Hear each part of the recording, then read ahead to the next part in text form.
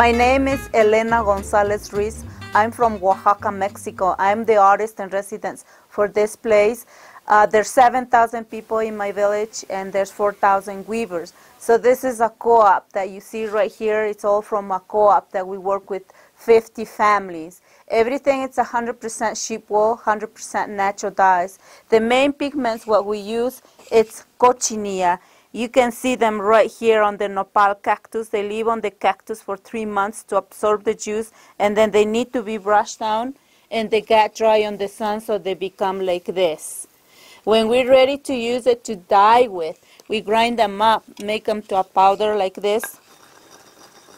From this we can get 60 different colors, but we do have 21 different local plants to do lots of mixing and combinations. Right here I can show you how we get 3 different colors using just water. At home we need to have a big pot of boiling water, and this is the first color what you get. To balance the pH, we use lime juice because it's very important to balance the pH, because if you don't balance the pH, the colors won't stay. They're gonna run. And now the pH being balancing, you can change color into another color. I'm gonna use the limestone because limestone has alkali in it, so it's good for darker color. So you can get purple. Right there. So, and there's another color like this bag right here. It has the blue. These 2 shades of blue right here. Indigo, it's a plant being fermented for 6 months. I can show you how. So this is the plant of indigo. The name of the plant is anil. So this is how they do the fermenting right here. They're gonna live in a huge tank like this. They're gonna cover with water, and I don't know what else do they cover with because we don't do any of the processing. But after, they're gonna leave it here for 6 months. After the 6 months, they're gonna start just collect the paste, drain it, compress it, and becomes like this. So the way what we do the indigo, it's set it in warm water like this. But we need to grind it, make them to a really fine powder. Like this right here, it's really fine. And to dissolve the paste, we need to use rubbing alcohol. And you have like a pot with warm water, and this water needs to have baking soda. When you add the paste into the water with the baking soda, the reaction gets yellow instead of blue.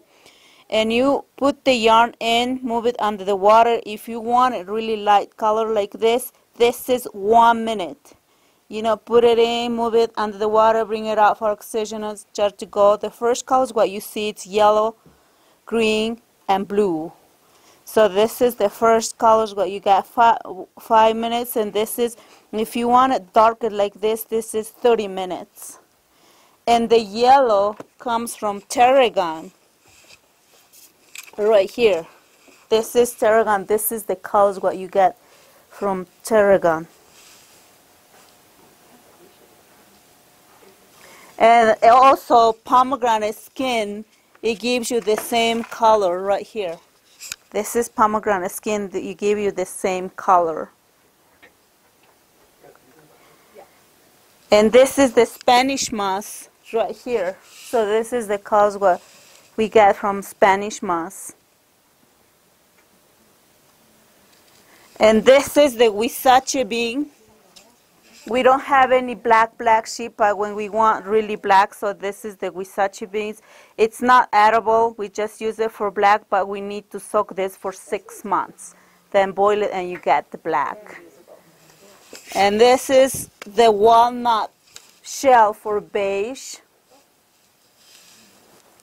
Also, you need to soak it for 6 months to get the colors, because if I want to pour this right away and put the yarn in, you won't get any color. And the first thing what we do, it's more than the yarn before we do the dye. This is alum.